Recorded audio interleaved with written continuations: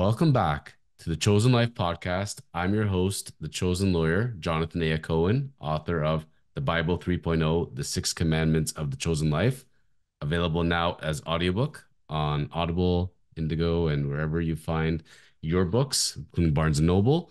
And my co-host today, back for another week. He's our sports guru, the man with the magical predictions and the magical sports cards and memorabilia, the one and only Wayne Frazer Jr. of Doug Lurie Sports. Wayne, welcome back to the Chosen Life.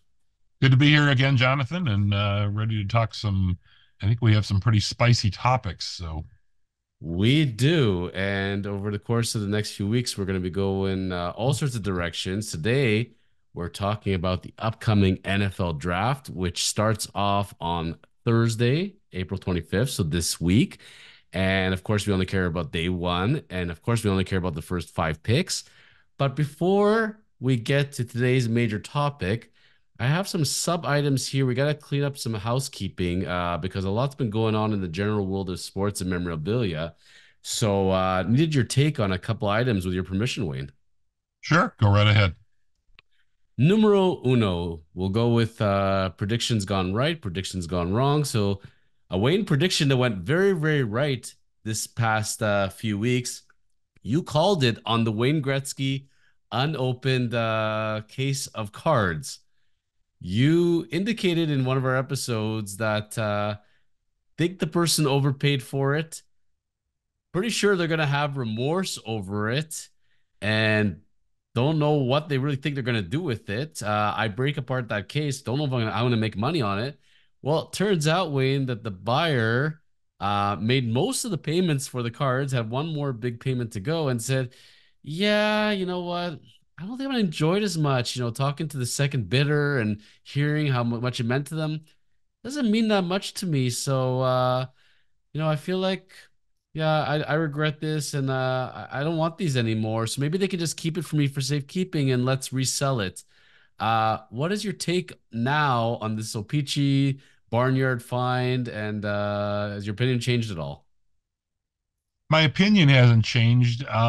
After reading a little bit about the gentleman who was, I believe, in Alberta or Saskatchewan or something like that, who bought them, yeah, I think he thought he was going to immediately get an offer from somebody else that was going to make him 500 grand or $1 million or something. And when that didn't happen, suddenly now, well, I'm not so interested and blah, blah, blah.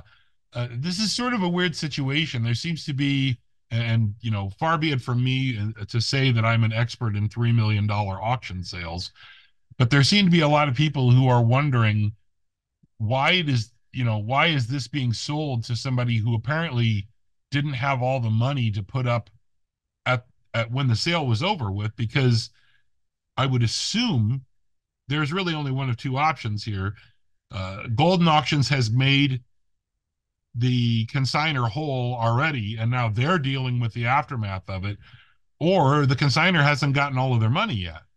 Um, in either one of those cases is not particularly awesome, especially for the auction house. It makes the auction house look a little weak.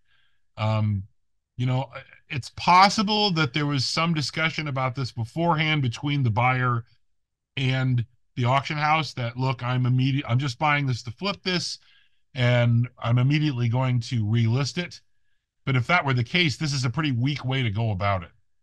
You know, it would be much better for the buyer to say, something else has come up and I need the liquidity and we're going to give people another shot at this, because doing it this way, in my eyes, it devalues the product.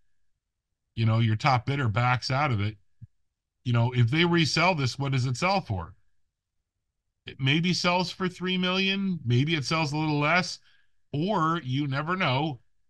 Two other guys jump in there that decide what, I should have been bidding on this in the first place, and it does go for 4 million, and the guy makes a little bit of money. The question is, he's paid a bunch of the money, but he hasn't paid all of it. If it sells for more, does he get the cut of the overage, or is he out of the deal now? And basically, they just say, "Here's your money back on this," and now the auction house makes the rest of the money, right?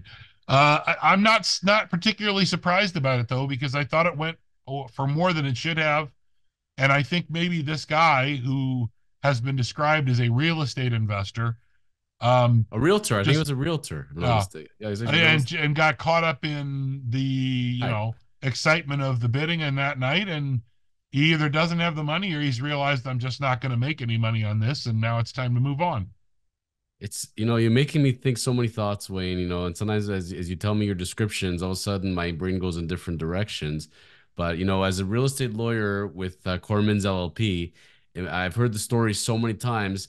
Imagine this way, and you go to put an offer on a house and you find out, oh, there was a previous offer on this house 2 weeks ago, and they had a bunch of conditions and they didn't waive their conditions, and the deal fell through, and now it's back on the market. Would that change your perspective, Wayne, when you go to put an offer on the house versus a house that just got listed on the market? I would Yeah, say for sure. yes. Yeah.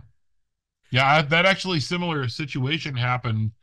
My wife's my grandmother-in-law, she had a house close down to, we're going to do a little inside baseball here, close down to the shops of Don Mills, that she had been living in since 1946. And it was on a double piece of property, and it sold for close to $2 million. This was about 6 years ago, 5, 6 years ago. And the original buyer, for some reason, couldn't come up with the money.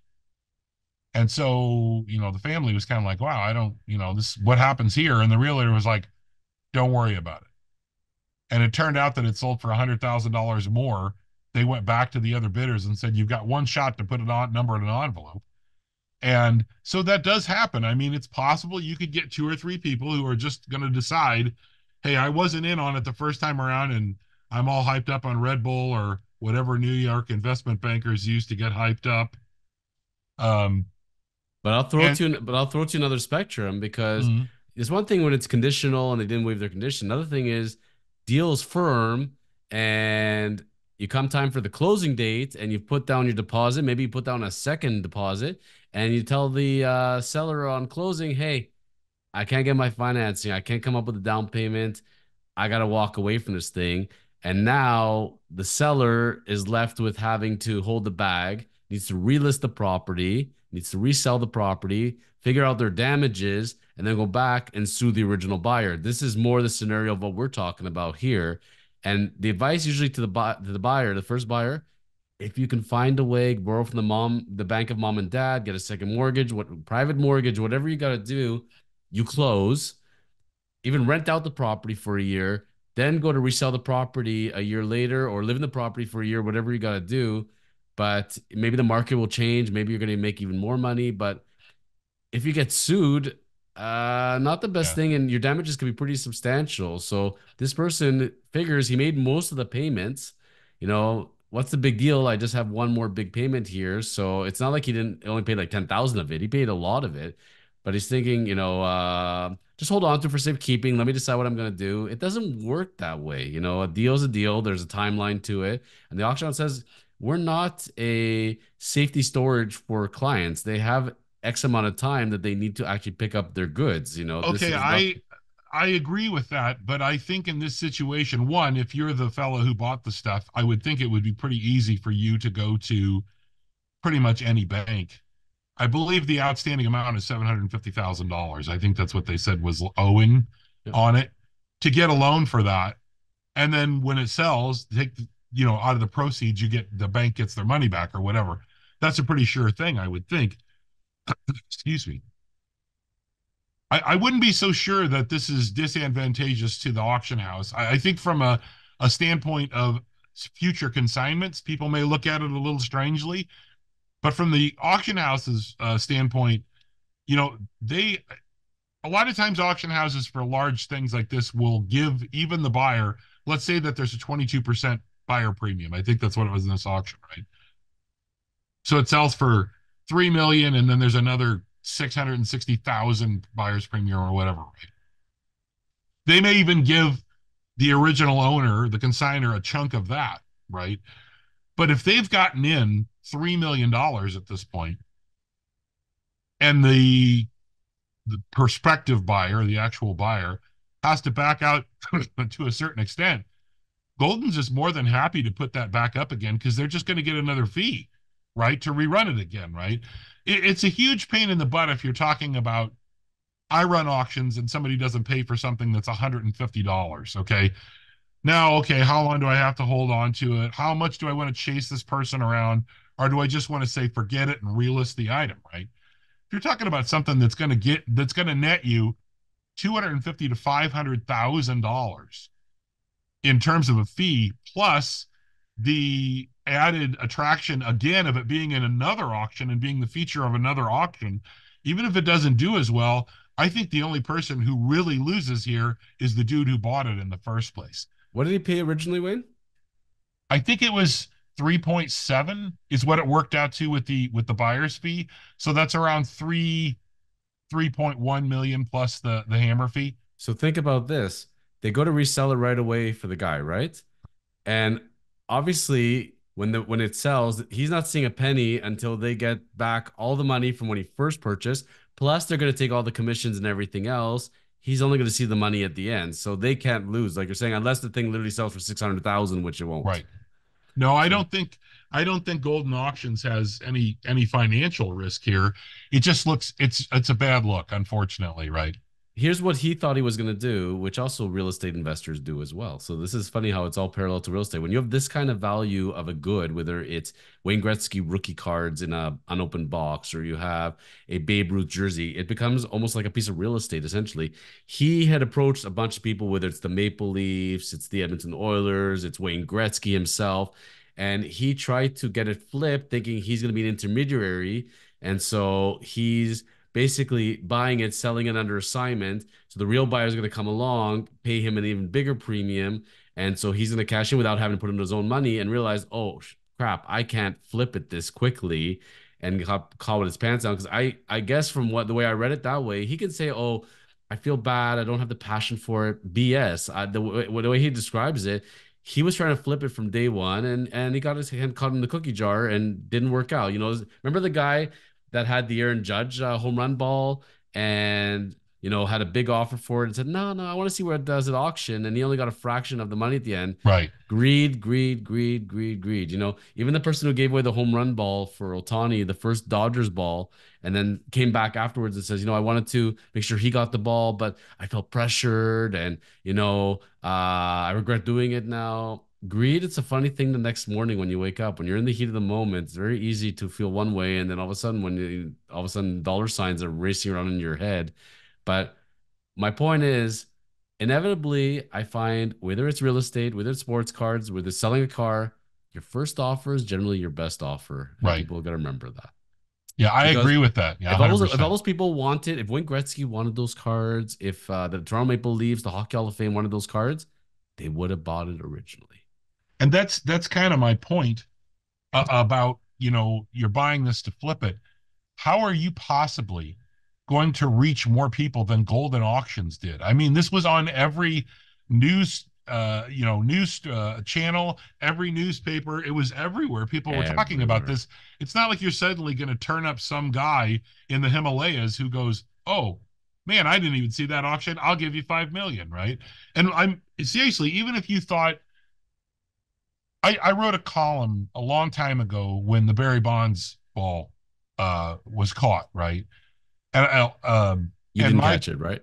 no, I didn't, unfortunately. I wrote a column, basically like a one act play, about the gentleman who caught the ball going to Major League Baseball and proposing that instead of him auctioning the ball or whatever else, that they hire him for $1 million or $2 million and build a road show, and then at the end of the year or whatever, the ball would be turned over to Barry Bonds or to the Hall of Fame or whatever else.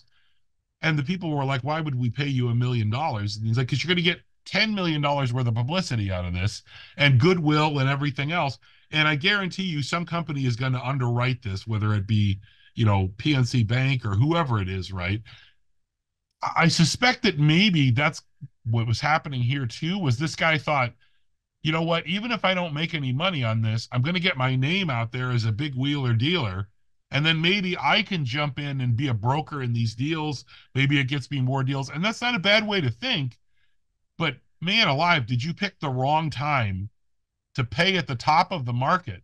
I mean, the market has come way back from a year or two ago, right? We've had this discussion, I think, about the fellow who bought Fanatics, and spent $600 million on tops or whatever the number was, and he's doing all this stuff, and it's like, well, buddy, you bought in at the absolute top of the market, and now you may be waiting for a long time for the market to rise that much again, where you might make some money. So I think if it is resold, I think it will go in the maybe the $3 million flat range, and maybe this guy, depending on how they work things, I'm sure whatever the difference is, this guy's going to lose it, right? But his And it name is works. also but his name is also mud now on in the Yeah, media. So yeah, it doesn't look great if you're in the area and you want to make a real estate deal. This guy's probably not going to be your first phone call anymore. nope, nope, nope. And with your permission, next week I've been waiting for a week to talk to you about Fanatics because I've been very curious about that company. But let's talk about Fanatics next week because we got a couple more items before we get to the NFL draft. Speaking of the NFL, so we talked about predictions gone right, predictions gone wrong. So a few people on social media reached out to us and talked about the episode where you were mentioning when was the last high draft quarterback that switched teams that succeeded. Okay. We got a list for you that people over the course of several comments put together.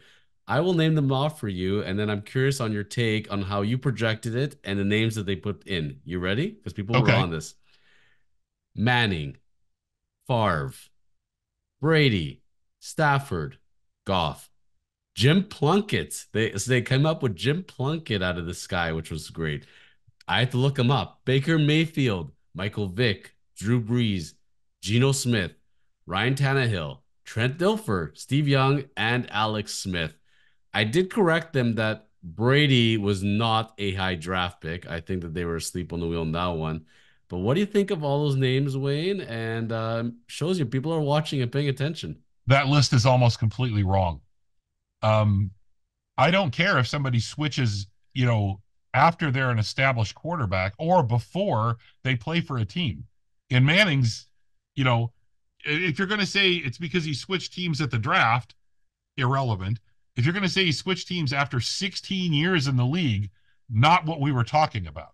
What I'm talking about is somebody in the situation of Justin Fields, Kenny Pickett, and I think it was pretty clear. And I don't disagree. I mean, technically, if you're going to say Geno Smith, I mean, the guy was in the league for 7 years before he became a starter, 6, 7 years, right? Um, most of those, I think just about everybody that you named there were guys who had long runs, right? And then went to another team and had success, right? Brett Favre is an exception. Um, that's a special case because for some reason the coaching staff in Atlanta absolutely hated his guts, right? And but I will say I'll allow that one. That's true. He was a second round pick, late first. But Not he was not a first overall. No, no, no, No. no. And the other ones were all guys, Plunkett actually is a good call too. Plunkett is um but that was a situation where again, like a Justin Fields situation where the team was so absolutely atrocious that when he went to the Raiders, how could he be anything but better than what they had there, right? I'd also argue Baker Mayfield and Geno Smith. Yeah, they were around, but they were journeymen at best until they really thrived. All these other guys, for the most part, were freaking stars and studs by the time they went off to their next team. So I got you. I got you. That's a very Like I good would point. even Yeah. say I would even say with Baker Mayfield, I mean, that's 2018, right? And he Yeah. played at a relatively high level. I mean, people want to say Mayor Mayfield was terrible. He wasn't terrible. He was a middle of the road quarterback. He was pretty good. He just never got over the hump until he got to Tampa Bay, right? But again, okay, I would say okay to that one to a certain extent, but he was certainly not a bust. Jared Goff was not a bust. And how long was Jared Goff where he was until he went to somewhere else, right? Stafford, same thing. I mean, he played on Yeah. a lot of crappy When we're talking, teams. but when we're talking about guys like, like Pickett, Fields, Trey Lance, guys like that who got 2 or 3 years and were just absolute garbage. Not garbage, but you know what I mean. Or bench fillers. Yeah. I mean, it's very unusual that if there's, I think the whole point of that discussion was if you're taken at the very top of the draft and then you, within 2 or 3 years, you go somewhere else, you're not being moved because they think you're wonderful. If, you're being moved because they think after 2 or 3 years, we were so far off in drafting you that it's just, we got to get rid of you and start over again. Right. So the chances of that guy becoming a big star somewhere else are slim to none. Favre was a high pick. I mean, I'm not going to, he's not top five or anything like that. But I mean, I would say even like first rounders, there are very few of them that, you can come up with first, second round quarterbacks who within a couple of years were moved and then became stars somewhere else, became big names. Speaking of the world of But, base, but I do appreciate all the comments. I do as well. And they were very passionate about it as well. So we appreciate the passion. Speaking of high draft picks that needed to move around in order to really find their zone and their own in the world of sports, Trevor Bauer, let's touch upon him very quickly because he was just very, very recently the news yet again. So, speaking with Kareem Garcia about it over on the Chosen Journey, the Chosen Baseball Journey, former LB player Kareem Garcia talked about how he was signed. Trevor Bauer was signed to a Mexican league contract, pitched against in exhibition games, including against the Yankees, pitched very, very well. He's playing on a team with Robinson Cano, and then signs a 5-game deal in the Mexican League. And during this time, Trevor Bauer then goes on social media, posts another video. I found it fascinating, Wayne. So, talking about one of the ladies, use that term loosely, who has now been indicted by a grand jury in Arizona on felony charges of fraud, scheme, and theft by extortion. So, after all this time and all the evidence and everything that went around on the Trevor Bauer story, my understanding from the legal system, I'm not an American lawyer, so I can't speak that on that, but grand juries don't just indict you unless they have a bunch of stuff on you. And so Trevor Bauer went on social media, talked about that case extensively. That it's not just him; it's another gentleman who was the victim in this case with this person. She's facing, I believe, up to 16 years in prison. Now, looking at the Trevor Bauer situation after everything went down, this was, I believe, the initial person who put in the complaint. Now she's getting indicted for fraud charges. My estimation, I think Trevor Bauer is looking a lot more like Roses now. And MLB with their collusion, because make no mistake about it, Wayne, 30 teams where every single pitcher pretty much either has an elbow issue or has a lat issue. The injured list is filling up like fine wine. Uh, Spencer Strider goes down. Senga's down. Verlander's coming back. Scher's supposed to come back. DeGrom is out, and all the Major League Baseball and all the pitcher injuries, a potential Cy Young type candidate who can be had at a minimum salary, not 30 million, not 20 million, not 10 million, not 5 million. I think teams are going to be relooking at Trevor Bauer again. What is your take or hot take on Trevor Bauer? I think teams are going to look at him again, and I don't think he's going to play in the major leagues this year. I think that because I have been a proponent of Bauer's innocence in this instance for quite a long time. In fact, I just had a long discussion about this a week or two ago that I believe Trevor Bauer and what Trevor Bauer said. However, there is the truth and there is the court of public opinion, and a team to say, I'm going to, let's say it's the Blue Jays. The Blue Jays are going to sign Trevor Bauer. Okay. They're going to face immediate backlash from all sides saying, how could you sign this guy? He's this, he's that. Whether it's true or not, they're going to have to deal with that.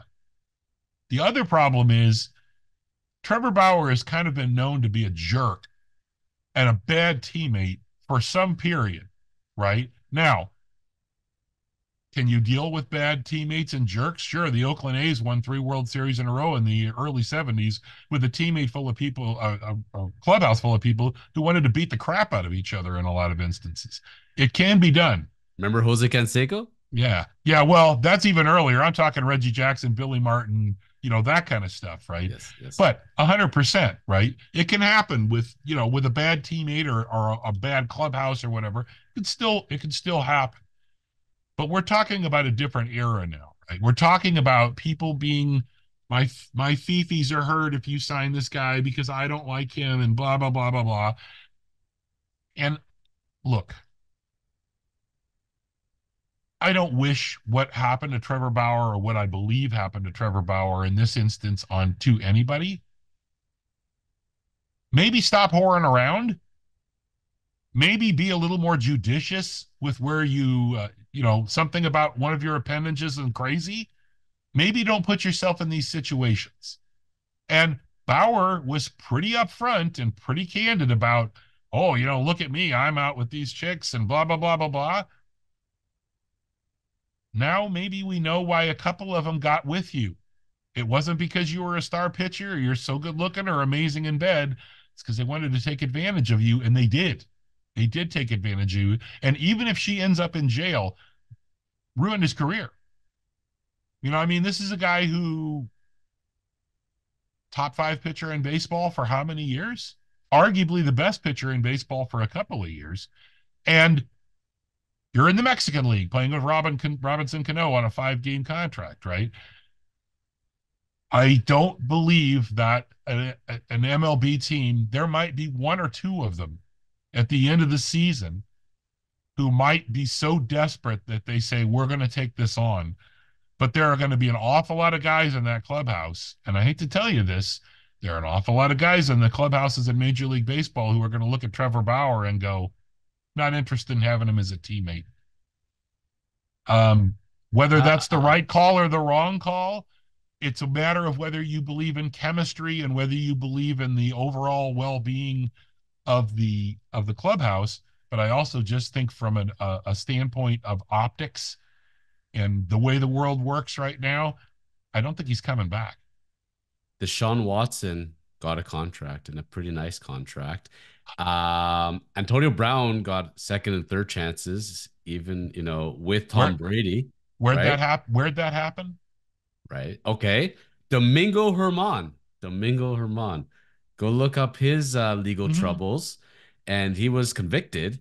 And yet he still got a contract in MLB this year. And for MLB that believes that the stands are filled with Ken and Karens and that's it, if they go look on social media every time Trevor Bauer talks about this and read the comments from the fans, let's say there's 30,000 comments. Wayne, I'll tell you, 29,000 of them are saying, free Bauer, bring back Bauer. Why is he not on my team? We could sure use him right now. And I like the approach of what Bauer has come out and said in the last few weeks and months versus, let's say, Pete Rose, for example. Pete Rose, I always argued, if Pete Rose had come out from day one and said, I have an illness, I have a gambling problem, help me, help myself, and went to rehab and came back and said, I have been in rehab for months, years, and I'm rehabilitated and I see the errors of my way and I'm going to be giving to charities and I'm going to be speaking to children on the dangers of gambling. If he had done this over the course of 10, 15 years, Pete Rose would be in the Hall of Fame right now. I Instead of agree with him you. going to Vegas and signing autographs saying, I bet on baseball, and laughing and putting it in baseball's face. Trevor Bauer came back and has said, I made really bad life decisions. I was a young man and I was stupid. A lot of young men are very stupid, and a lot of young women are pretty stupid, and they do things when they're early teens and early adulthood, and up to the age of 25, 27, 30. And a lot of people have been there. It's what you do with that afterwards, that one or two bad decisions, is that decide your whole life. And he says, I'm really watching on who I'm with now, and I don't go and have casual relationships anymore. And I'm going to be very smart about it. He recognizes it, puts that out there. And I think that should help a lot. And seeing what has happened to the people around him who accused him. But I think ultimately, when it comes down to what you were saying, they remember the drone incident and they remember all those snide comments he made to the media and on social media and everything else. And I'm thinking at the end of the day, if he does not ever get a contract and he never does come back to MLB and he puts through the union a collusion claim, I mean, this union is in shambles as we speak right now, regardless. But I would say legally, there's no effing way based on his talent, based on the fact that he was cleared. that this guy should not at least have it attempt. If Domingo Herman is a freaking MLB, Trevor Bauer 1,000%. And if he had a collusion case, and you think about how much, never mind how much money he's lost pending the whole trial and the investigation and everything else, and he got suspended still, and he still got his name cleared. But now MLB is an employer and all these 30 teams and making the decision, oh, we're going to shy away from this person. I think he has a decent collusion case, and the guy's losing tens of millions of dollars every single year by being left out. I think they're smarter to bring him in on a minimum contract. And if people think he's going to blow his brains out on the mound and not be the talent he is, at least they could say, aha, I told you so. But if that guy goes off, and he's also an injury free guy for the most part later in his career, and he has a 2 ERA and a one whip, you're going to the playoffs because you got this guy in your rotation. I 100% disagree that he would have a collusion claim. And it's because this is not an instance where the all owners all get together and say, don't hire this guy. It only takes one dude to jump up and say, I'm going to sign him, right? It's a question of, is there one guy out there who is willing to bring this guy in? This is a character thing. This is not, we're trying to hold salaries down. And to me, it actually works the other way for MLB, for the league, for them to say, look, I disagree with it to in that instance, in that situation, if you want to say I'm not going to bring Trevor Bauer in because this woman made this accusation, which has now pretty much been disproven, yeah, that's it. You shouldn't be doing that, right? But if you want to say I can't bring Trevor Bauer in because of the previous decisions he's made and the previous actions he's taken, being a jerk in clubhouses in Major League Baseball, and thinking if something doesn't go right with Trevor Bauer, he's going to turn on the team immediately and be an a-hole to the team. That's 100% a legitimate reason not to bring somebody in. And I don't care who it is. Okay, I'll give you one team that has nothing to lose, literally, and have the worst reputation and the worst owners. How about the Oakland Oakland A's? A's. Yeah, Oakland A's, that's exactly the one team I can tell you that might take a chance on you. you're sitting on a team where what they got 500 people in the stands, and you are moving next year to Sacramento just because you can't sit in the stadium anymore. It is such an effing disaster. They know the team's getting relocated to Vegas. You want to take some attention off of you? Go put Trevor Bauer in there immediately. They're a team that doesn't care whatsoever what their fan base thinks, clearly. So that could only be a positive for them. If the Oakland A's can't even sign him, I'm going to ask you, Wayne, you don't think that in GM meetings, they're not saying all 30 of them, but owners didn't sit and talk to each other. GMs didn't sit and talk to each other and say, hey, are you thinking about Bauer? Are you thinking about Bauer? I wouldn't do it. You know what? Neither would I. You don't think they've had those talks? Oh, I 100% assure you they've had those talks. That's not collusion. That's a discussion. Collusion is when you make a concerted effort to get everybody together to come to the same thing. I don't think there's anybody in Major League Baseball. Now, let's say that Rob Manfred made it clear to everybody, I don't want Bauer, in back in baseball, and then you were able to find some sort of trace of that. Sure, that's collusion or that's whatever. But I don't think these owners are going to act, somebody's not going to jump up and think, wow, and that's why I say come August 1st or August 15th, maybe somebody will step out and say, you know what, I don't care about what the possibilities of this are. But I think, especially at this point in the season, I don't think anybody's willing to take that risk. And I don't think it's collusion. I think it's self preservation. Last question then on this from your end, because I like your point there and I found it interesting. You don't think any team owners, GMs talk to Manfred about Bauer and asked him for his take, and will they get the blessing of MLB? I don't think it takes the blessing of MLB to sign the player. I don't know. Do I think somebody may have asked Manfred? Yeah. Out Are of you 30, gonna out of are 30 you gonna teams, find any trace of that? No. out of 30 teams, how many team representatives at some point have talked to Manfred about it? Would you guess? Maybe just a couple. I would say maybe just a couple because here's the thing. It doesn't take that many people to talk about it to Manfred. If Manfred's word is, I really do not want Trevor Bauer back in the league, I don't want to have to deal with it. It would only take him saying that to one or two team representatives before it filtered to everybody else. However, I also think that there would be forces sympathetic enough to Trevor Bauer in the major league offices or in the front office of some team that if that were the case, it would have leaked out already. Well, I'm looking out my crystal ball because I'm feeling very passionate about it and realizing on how dire straits the Oakland A's situation is and how much you need to have the wall, you need to have the Trojan horse, and you need something to distract people from attention to everything else that's blowing up around you. The Oakland A's, this is their solution. If you want to have any way to get any attention off you in any kind of direction whatsoever, Trevor Bauer is going to do it for you. So mark my words, we're sitting here in April.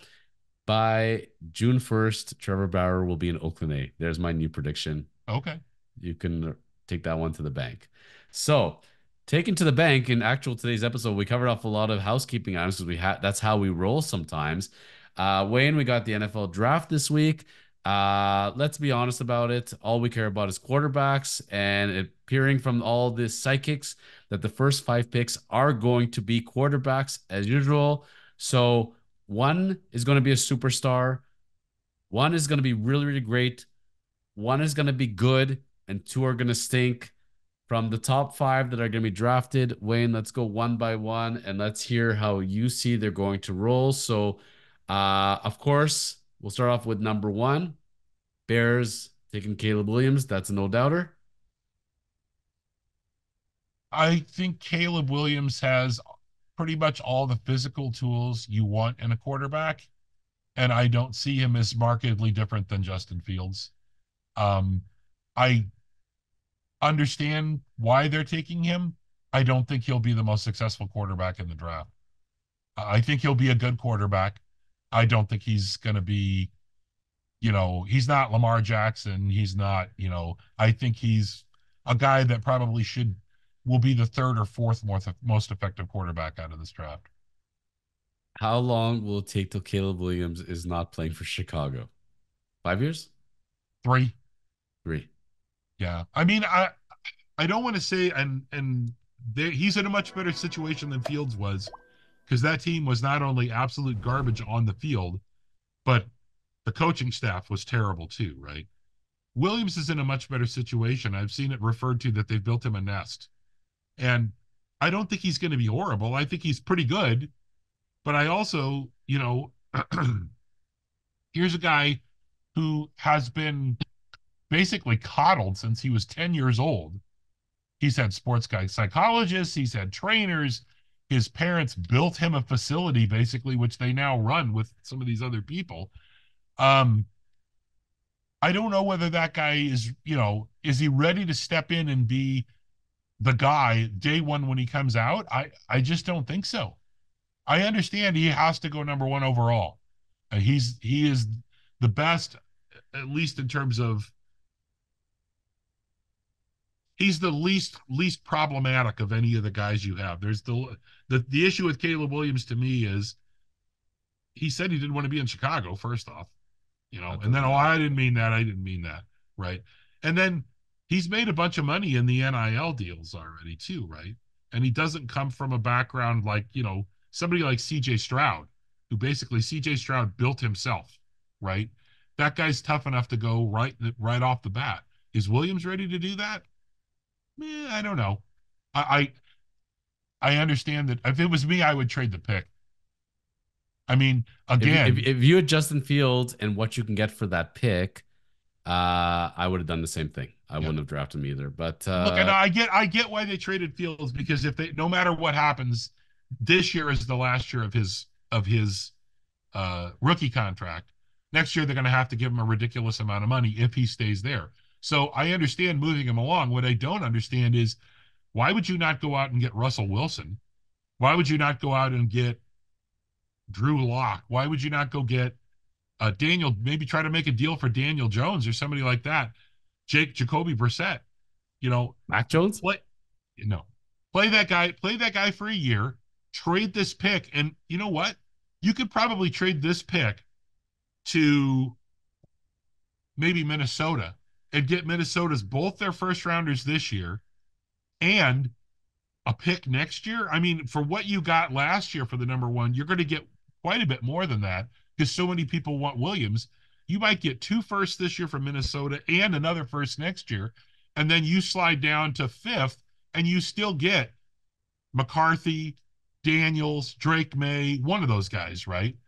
Is We'll that get, we'll get to the Vikings. Every procrastinator out there had that Vikings are trading up, and we know who they're taking. But let's go to number two now, and reading about the Commanders. And I read a couple articles where they were convinced that the Commanders were going to trade their pick and make some sort of convoluted deals with the Patriots as well, and that the Commanders were going to end up with Jared Goff. So that's obviously not happening, and not really seeing why Detroit would do that and thinking that Detroit wants McCarthy, but it looks like the Commanders at number two are taking Drake Maye.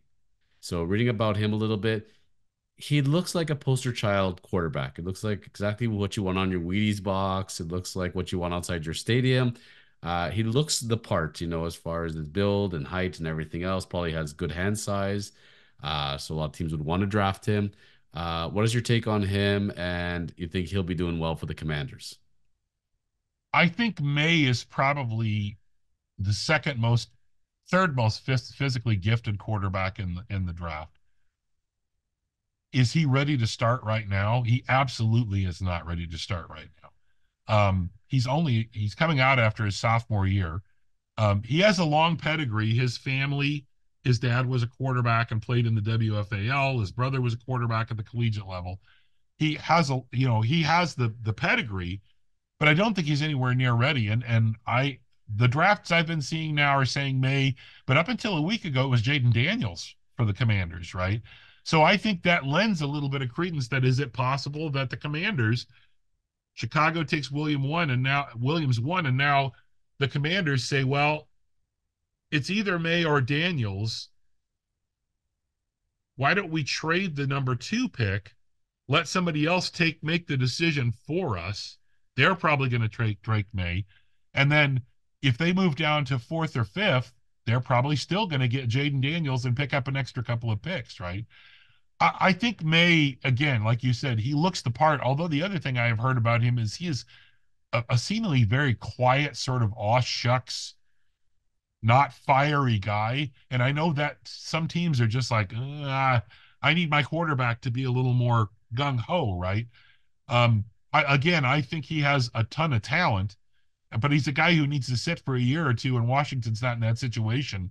If they're willing to eat it for a year, or just say you're going to be a dump off quarterback, or you're going to learn for a year, but if you're taking him to start and excuse me, succeed this year, it's probably not the right call. So prediction wise, so far we agree Williams is going number one. Do you see May going number two to the Commanders?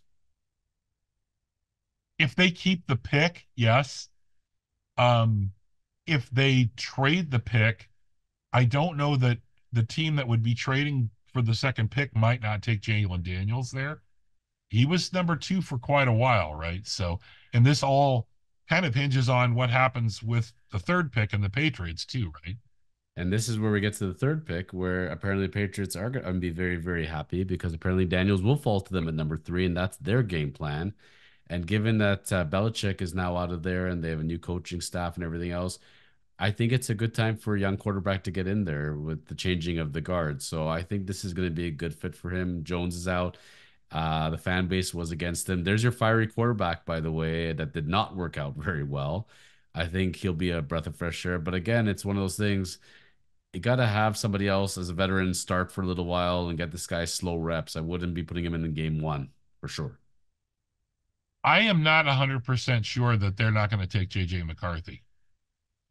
Um, I don't have a good enough handle on what the Patriots will want to do offensively, but McCarthy has sort of worked his way up the board. And what's been holding him back is that Michigan just did not need him. They were primarily a running team, primarily a defensive team. It looks like 9 of the guys that played for Michigan last year on the defensive side of the ball are probably going to get drafted, right? So the question is, was McCarthy not that important in the offense because the coaches didn't trust him to be that important, or did they just simply not need him? I think it's more of the latter. And I think that as a prototypical pocket quarterback, McCarthy is probably the best thing in the draft this year as a guy that you can just plug in and say he's run a pro offense. He's faced a lot of really strong defenses, and he's going to be satisfied playing that sort of dink and dunk management game if that's the way the Patriots want to go, and you can play him right off the bat. Can you do that with Jayden Daniels? No, you can't. That's nothing against Jayden Daniels. He needs a year or two of seasoning probably. But are the Patriots in a situation where they can take a quarterback and then put him on the bench for a year or two? I don't know. Especially with a new coaching staff, you probably want a guy that you can plug in right away, right? And so I think there's a pretty good chance that McCarthy goes third overall. I would put it at 50-50 at this point. So let me ask you this, riddle me this, Riddler. So given the Michigan connection and everything else and how well the team played, unfortunately how they got bounced out by a little bit of bonehead decisions in the playoffs, which we saw that in the Super Bowl as well. But if the Detroit Lions start opening day with JJ McCarthy, their quarterback and Jared Goff is gone and he's off to the Commanders, hypothetically, how shocked would you be? I would be pretty surprised. I think the Lions are pretty happy with what they have right now. You know, if you could swing a deal where you ended up with the third overall pick and you got Goff and the whatever number pick the Lions have and something else, do you do that? I think you do that if you're not the Lions and you just made a huge step forward last year. And I think you're probably the third or fourth best team. And I just don't know that you tear up the team that way, right? I don't know if you do that.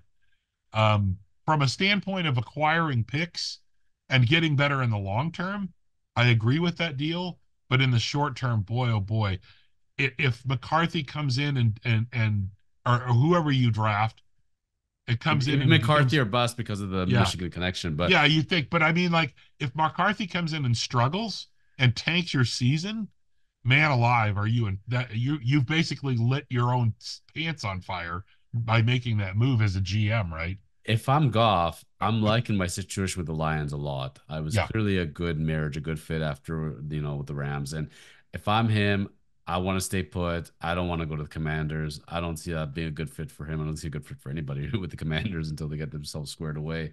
But I was really shocked. And when I read it, I thought the deal was actually done. I said, you got to be joking me. I know that the playoffs didn't end up going well, but they did make the playoffs and they were strong. And if for some better in-game management, I think they could have gone a lot farther. I mean, this year with Goff, people are saying there's still potential Super Bowl picks. So when you have a chance to get to the Super Bowl, you don't tank yourself. So unless you're literally drafting who you think is the next Tom Brady, I don't see that happening as well. At number four, I'm gonna be a little bit of breaking up the mold here because a lot of the experts are thinking the Cardinals are going to walk away with Marvin Harrison Jr. at wide receiver at number four, and we're going to break up the quarterbacks for one pick until the Vikings swoop in at number five and guaranteed are taking JJ McCarthy. So let's start off Marvin Harrison. Uh, Given what the Cardinals need and where their team is at, and they're still sticking with Kyler Murray, I think this is a no-brainer for them. You can't get another quarterback again, and with all that No, dead you money can't and you everything else, can't you you got it. can't get another quarterback. Sorry. You can't get another quarterback. But what you can do, let's say that the first three picks are Williams, May, and McCarthy. Okay. Now the Minnesota Vikings are what do we do? They may give you another first or a whatever, right? To keep you from trading the fourth pick back to somebody else, whether it be Las Vegas or somebody like that, right? To be able to pick up Jayden Daniels, because now you put yourself in a position as Minnesota where, although I'm a big believer in Sam Darnold, I think people are going to be happy. You've set yourself up by letting Cousins go to get a young quarterback. And if those three go first and Daniels is still available, or the other way around, everybody's thinking Arizona is not going to take a quarterback, and they're not going to take a quarterback. But there's still going to be one of those guys, Daniels, May, or McCarthy on the board. And now Arizona can really turn the screws and say, hey, we're not going to take that guy, but we're going to make it so you're not going to take that guy either. We're going to trade that pick down and get a boatload for him. What can Arizona do then? Well, they can swap with Minnesota, pick up an extra pick or two, and still get Marvin Harrison, or they can swap with somebody farther down. And I don't believe there's as huge of a gap between the other wide receivers like Malik Neighbors or Odunza, either one of those guys. If you take any of those three, you're going to be happy. And you can get one of them at 6, at 8, whatever, right? So do I believe if they're stuck at 4, they're taking Harrison? Yeah, I think they're taking Harrison. But I think somebody is going to make them some sort of crazy offer to move up a few spots or from way back, whether it be Las Vegas or somebody like that, to get whatever guy is left at the fourth spot. If somebody really likes Jayden Daniels, if somebody really likes JJ McCarthy, I think the Cardinals are going to be open to making that move. And if they don't get Marvin Harrison, they will be able to get one of those two other guys, and those guys would be number one receivers in any other year. You've got three guys who could be the number one overall receiver in most years.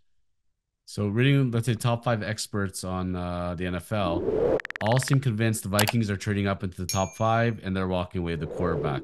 If, let's say, the Raiders come in and swoop in and take number four, and all top four picks are quarterbacks, and everybody's gone, including McCarthy, including Daniels, Vikings ain't trading for the number five pick unless they know which quarterback is sitting there. It's going to be a contingent deal, knowing you're going to be able to do that. I remember with the, you know, back in the day of Mike Trout, and the Yankees waiting and waiting to draft him.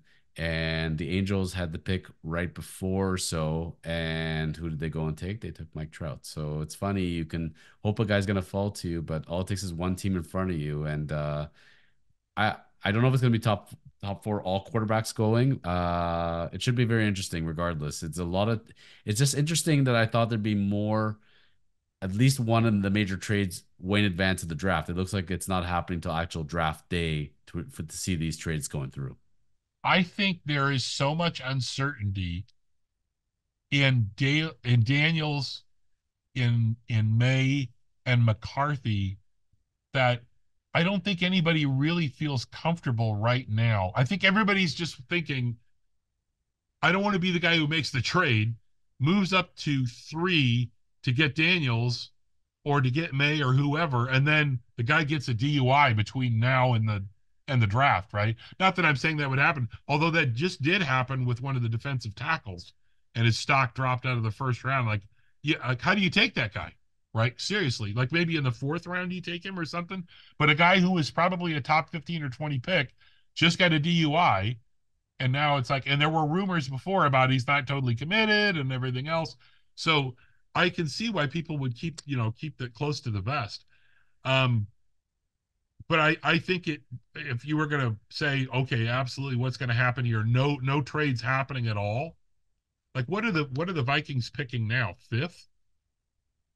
I thought they were lower than that, but Oh, they're trading with Los Angeles as fifth, right? So yeah, yeah, I mean, it's Cards I then the think Chargers. I think the Chargers are going to deal that pick. But is it going to be Minnesota? Do they feel like there's enough of a difference? To me, Minnesota's in a situation where they need a quarterback right now, and they need a guy to start right now. Are you in love with Jayden Daniels that you're going to let him work through whatever issues he has, or JJ McCarthy? If McCarthy falls to you and he's at 5 and you make that deal, like I said, I think he's probably ready to start. But if he's not,